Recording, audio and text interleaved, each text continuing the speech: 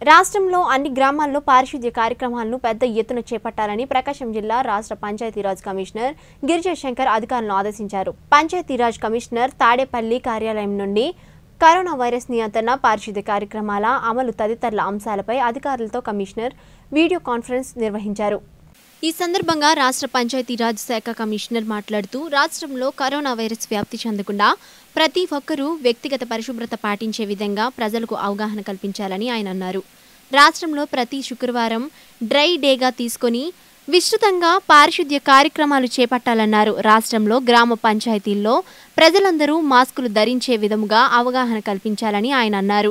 రాష్ట్రంలో అన్ని గ్రామాల్లో త్రాగునీటి పథకాలను క్లోరినేషన్ చేయాలని ఆయన తెలిపారు. ఈ వీడియో కాన్ఫరెన్స్ లో మార్కాపురం డివిజనల్ పంచాయతీ అధికారి జి నాగేశ్వరరావు తదితరులు పాల్గొన్నారు.